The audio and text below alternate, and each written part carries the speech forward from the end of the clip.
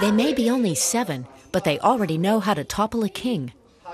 These second graders in Yerevan, Armenia, are learning to play chess. It's a required subject at the Anton Chekhov School. Chess is great because it trains your mind. She says it will make us very clever.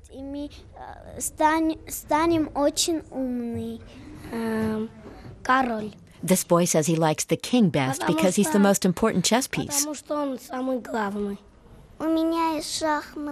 This girl says she plays against her grandmother at home and she wins every time.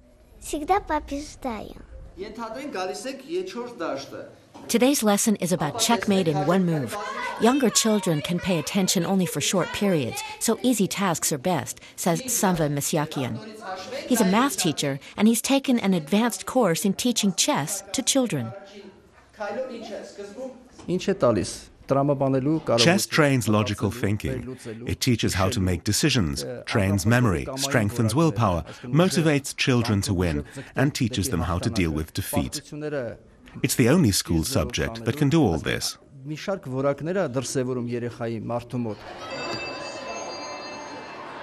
Chess was added to the primary school curriculum last year. The program started with second graders and later will be expanded to older students.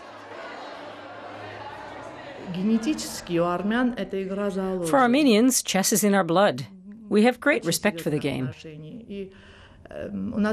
That's why we didn't have any trouble when we made chess compulsory in school. We're all crazy about chess here.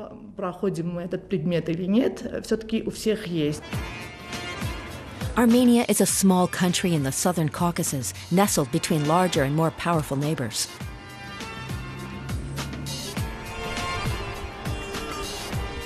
But when it comes to chess, Armenia is world-class. It's a national obsession.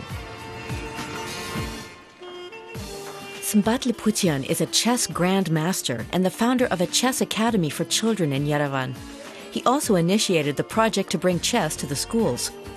To help make his idea a reality, he trained many school teachers and wrote textbooks on chess. It's an honest game. That's the most important thing. The children learn how to play honestly right away, how to win with honesty and how to lose, and that's very important in life. He says Armenia should encourage its young people to think big and achieve. Most of the parents who bring their children to the school agree. They say chess is part of their hope for a better future. Haik's mother brings her son to the academy every day. He's 11 years old and the current European champion in his age group.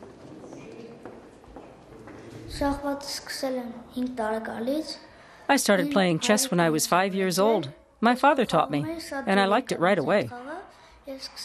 You need a lot of willpower and strong nerves to win. Matches sometimes take a very long time. So the first player to lose his nerve loses the match.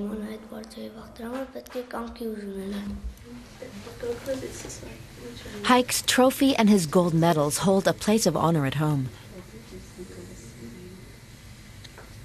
His family comes from a small village outside Yerevan. Haik is now well known as a chess prodigy. He once even played against the Prime Minister and won. But Haik's mother doesn't have enough money to accompany him on international tournaments. We know we have an important job to do as parents. We'll do whatever we can to help Haik, to make sure he has a good coach, and that he has everything he needs.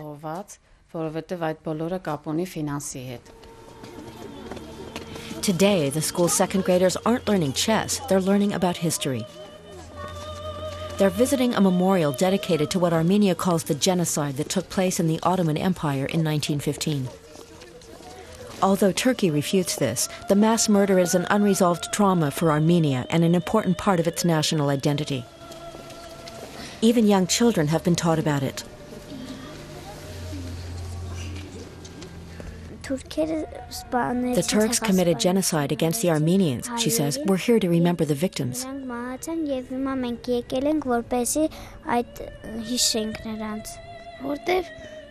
We remember so it will never happen again, he says.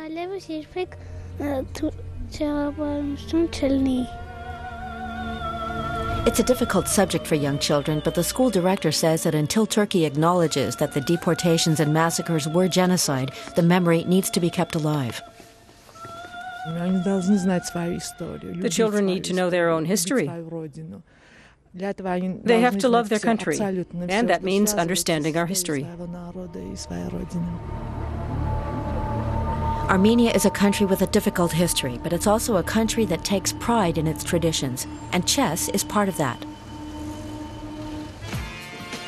Armenians take special pride in the 33 chess grandmasters they've produced over the years.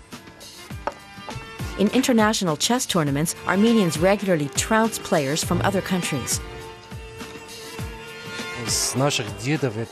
Our forefathers played chess. Now we play chess.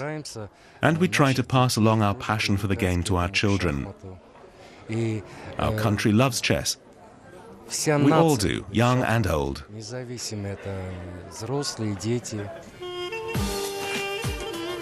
Armenia hopes it can export the idea of its chess program. They've already had inquiries from other countries interested in the project. After all, every country needs logical, curious young minds, not just Armenia.